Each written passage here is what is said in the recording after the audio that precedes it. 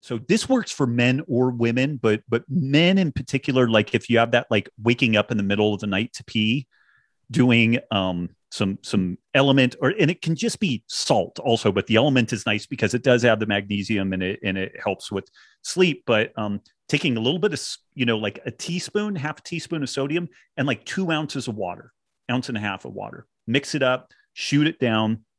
What it does is it suppresses cortisol and it suppresses antidiuretic hormone.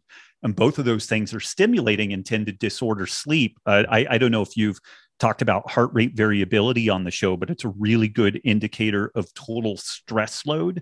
And when our HRV scores increase, it means that we're ready to get back in the fight. We're ready to train, we're ready to work or whatever. And if our HRV score is low, usually means we're beat up and, it can help modify training and all that stuff.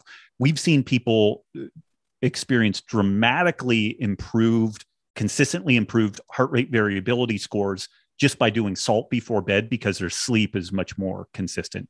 And it's like, how fucking cheap is that? It's like a teaspoon of salt, water, mix it, go. Like if you want to do element, great. If you don't, half a teaspoon to a teaspoon of water, of salt, put it in some water, swizzle it up, shoot it down. Let's get specific with the salt. Is this like the, Morton salt? Are we talking about Himalayan salt or? I don't care. I just any find no, yeah, any salt. Yeah. I think there's some kind of hokum around like all the minerals in salt. If you like it, great. But I don't get wrapped around the. Who knows where it really comes from, right? I mean, right. There's a story behind it, but who knows if it's really true?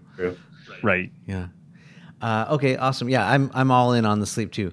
And just one thing to put a bow on that, the sleep will give you, this was my point about doing an alternate career.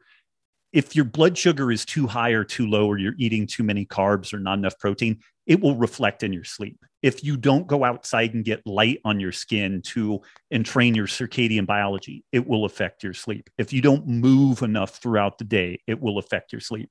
If you are unhappy and don't have good social connectivity, it will affect your sleep.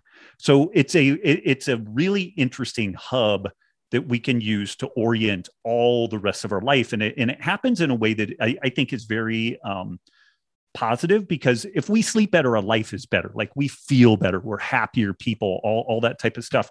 Whereas when we enter into things, it's like, I'm the nutritionist, then people are immediately like, shit, he's going to take away all my stuff. And it's like, we may in fact end up taking away some stuff, but it's because it's damaging your sleep, not because we're tackling this as specifically a food intervention.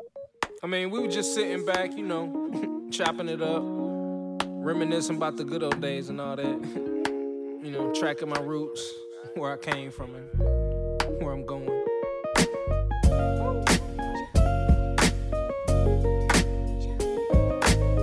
But like I say, man, always said it, it's not about the destination, it's all about the journey.